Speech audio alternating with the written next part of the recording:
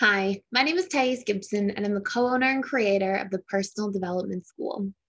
This is your daily breakthrough video, and in this video, I'm going to talk to you a little bit about dismissive avoidance and the intimacy slowdown. So this is actually based off of a question I had from inside the Personal Development School from one of our members.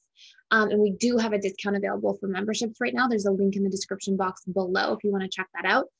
And this member said, I've basically been in a relationship for about a year with a dismissive avoidant. And over that course of time, they went from being very interested in sex to sort of like disinterested in sex. And it's hard to not take this personally. And I say this is a question from a specific member inside PDS, but honestly, this is a question I get asked nonstop. It's on YouTube video comments. It's literally gets emailed to our info at Personal Development School email inbox all the time. All kinds of places. It's popping up in the school and webinars we do, everything. So I felt like it was probably really important to address this. Now, I have done a further length video about the relationship dismissive avoidants have to intimacy as a whole, but so you can check that out, and it's literally called the dismissive avoidant and intimacy.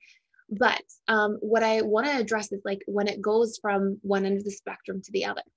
So first and foremost, is this something that is common? 100%.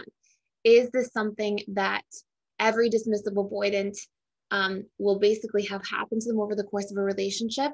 The vast majority of them, yes, unless they are healing and doing the work. And what's really interesting about this topic is the fact that literally there is a major relationship between somebody's emotional connection to themselves and other people and their actual physical or intimate connection with themselves and another person. So what often happens, and I always say this in the YouTube videos about DAs, it's like their feelings minus their fears. And we talk a lot as well about the 6 stages of a relationship in here. So we've got the dating phase, honeymoon phase, power struggle, the security phase or stability phase, commitment phase, and bliss phase. And a relationship has literally a life cycle. And you can think of the bliss phase as sort of being like the honeymoon phase, but with more unconditional love, because we've moved through the rites of passage to like learn how to see each other differently, learn about each other's fears and wounds, learn to accept one another's imperfections. Now, when we talk just about the dating phase of a relationship and the honeymoon phase, there are a lot less fears showing up in that phase of a relationship, especially the dating phase. So the dating phase is sort of like you're getting to know somebody. There isn't a lot of commitment a lot of the time. There is sort of more be on your best behavior, like the mask is on sort of thing. And for a dismissive avoidant, those are usually not times in a relationship that are highly triggering of their fears.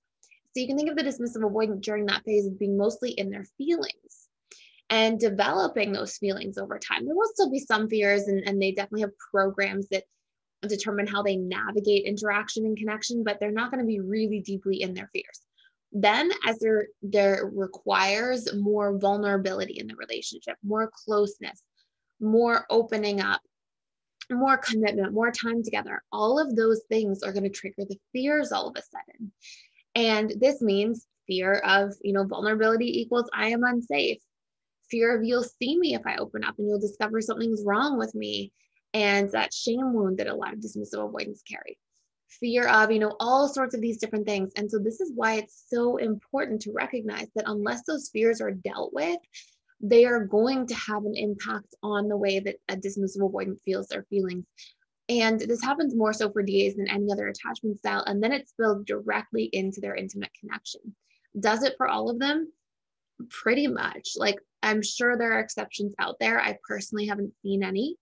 And I have seen couples go through relationships, sort of cool off for a little while, not be as connected, and then sort of go through cycles where then some of the physical intimacy comes back. These sorts of things happen.